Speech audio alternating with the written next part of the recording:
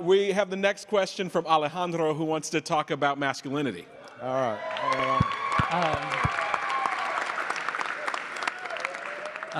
Hi, my name is Alejandro Galicia. I'm representing Sacramento. I'm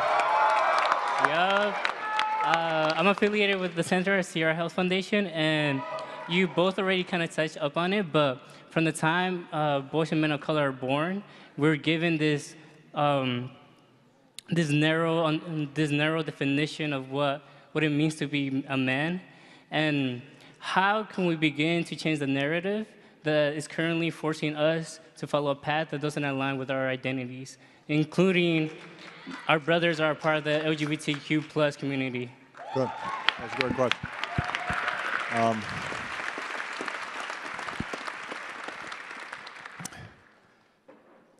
You know, it's something that I think all of us have to recognize, that being a man is first and foremost being a good human. And that means being responsible, being reliable, working hard, being kind, being respectful, being compassionate. And the notion that somehow defining yourself as a man is dependent on, are you able to put somebody else down instead of lifting them up? Are you able to dominate as opposed to support?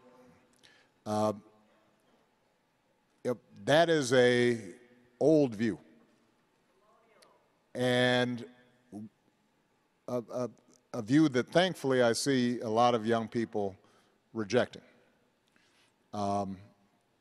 because each of us have gifts that express themselves in different ways, and some of us have gifts of art and music, and what we're really attuned to is people's feelings and sensitivities. And that's magic, and we need that.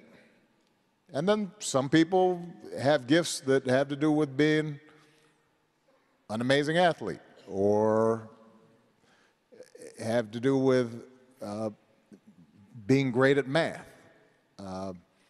And what we want to do is create a space in which young men of color, and young men generally, don't have to feel as if, for me to be respected and admired in my community, I've got to act a certain way.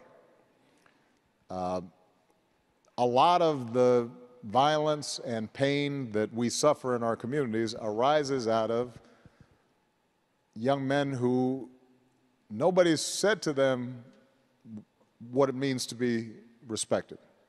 And so they're looking around and well, I guess being respected means I might shoot you, or I can make you back down, or I can disrespect you and there's nothing you can do about it.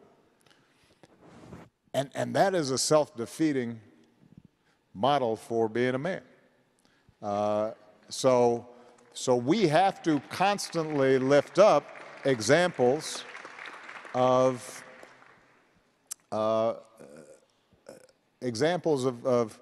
successful men who don't take that approach. And that's hard to do in this society, because you were talking about music. Let's face it, a lot of hip-hop and rap music is built around me showing how I got more money than you, I can disrespect you and you can't do nothing about it, I'm going to talk about you and punk you, and ironically, that actually shows the vulnerability that you feel. I mean, let me say this.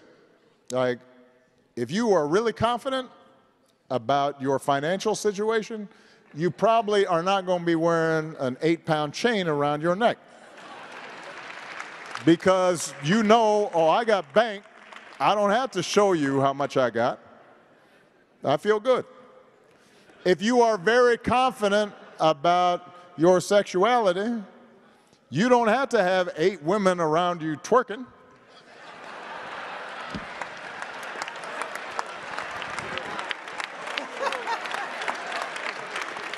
I mean, why are you all like, you seem stressed that you got to be acting that way?